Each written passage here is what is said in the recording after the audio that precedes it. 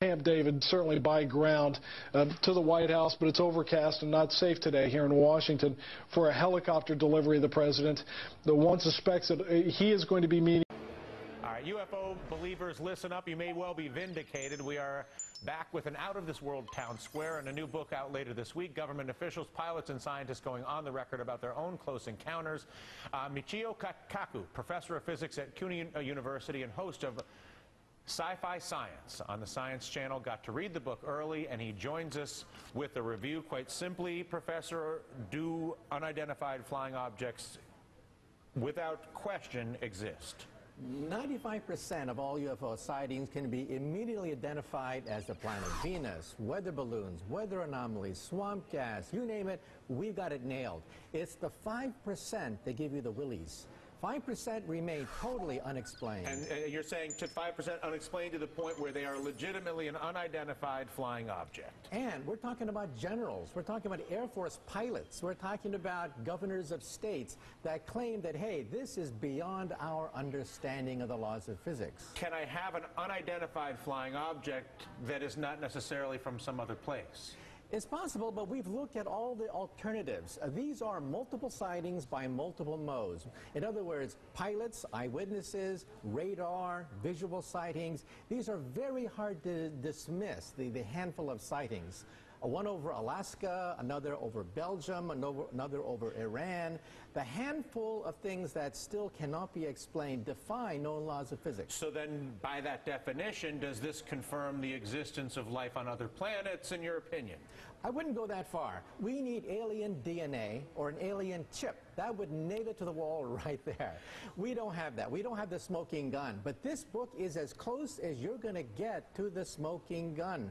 We're talking about senior military officials who were involved in the investigations of these incidents saying we are clueless. If you were to look at those who argue, well, hang on, there's no way that they could get here from some other planet, that the technology doesn't exist, the stars are too far away, you rebut that sort of thinking with what? Those people assume that there may be 100 years ahead of us, in which case it's impossible for them to reach us. But if they're 1,000, 1,000,000 years ahead of us, then new laws of physics begin to open up. So we have to open our mind to the possibility that they're not just a super version of us, that they could be thousands, millions of years more advanced. Why would they not then pay us a visit in a way that is more recognizable? Go visit the White House, maybe stop out to Yellowstone. My point of view is if you're walking on a country road in St. Anthill, do you go down to the ants and say, I bring you trinkets, I bring you beads, I give you nuclear energy, or perhaps maybe you step on a few of them?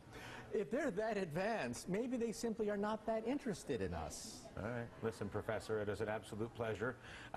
If we have any strange sightings, at least now I know who to call. Before I let you go, do you teach on this subject at the university, on UFOs I mention it when I teach astronomy. Also in Sci-Fi Science, we have a whole episode about what kinds of physics could open up in the next 1,000, next million years. They could let us travel a few million miles at a time. New kinds of physics on the Science Channel.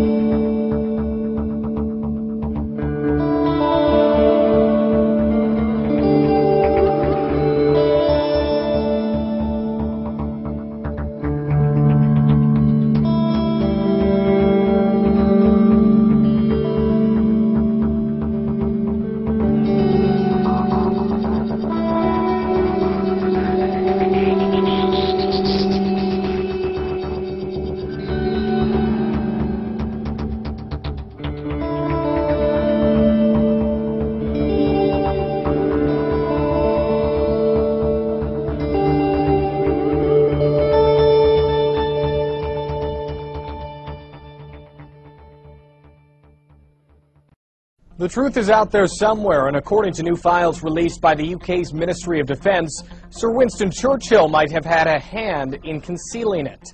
According to the documents, Churchill ordered the cover-up of a UFO sighting in order to prevent mass panic.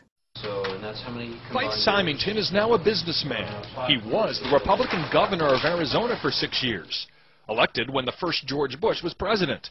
Now, a decade after leaving the State House, he takes me to a Phoenix park and discloses something unlike anything uttered by any other high-level U.S. politician.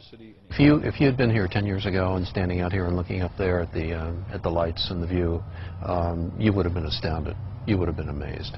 Governor Symington is referring to what is now known as the Phoenix Lights, an object videotaped by many and seen by thousands. Good morning, everyone. My name is Donna Hare, and I worked at Philco Ford Aerospace from 1967 to 1981. During that time, I was a design illustrator, draftsman. I did the launch slides and landing slides, and also projection plotting boards, lunar maps for NASA.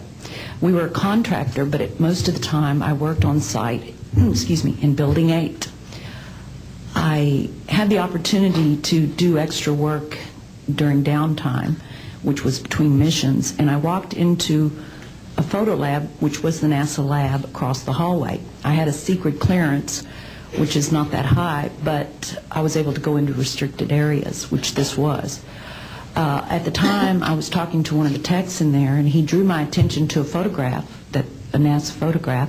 It had a dot on it, and I said, "What is that?" Well, he drew my attention to it, and I said, "Is that a dot on the emulsion?" And he said, and he's smiling, and he has his hands crossed, and he said, "Round dots on the emulsion don't leave round shadows on the ground." And this was an aerial photograph of the Earth, I'm assuming the Earth, because it had pine trees on it, and the shadows of the craft, or whatever it was, were in the same angle as the trees. And by its very nature, UFO, and I wanted to clarify that to a gentleman that was talking to me, means unidentified. So I did not know what this was. But I realized at this point that it's very secret, that it was kept secret, because I asked him, "What are you going to do with this piece of information?" And he said, "We always airbrush these out before we sell them to the public." So this is the parking lot. This is the administration building here. This is the main terminal here. And I imagine it's a pretty busy facility, you know, ships coming and going. But it's not an airport, it's very likely a spaceport. It is on the surface and it's on the equator of Mars. And if you're ever interested in launching a vehicle from a planet, you put it on the equator and you take advantage of the rotation of the planet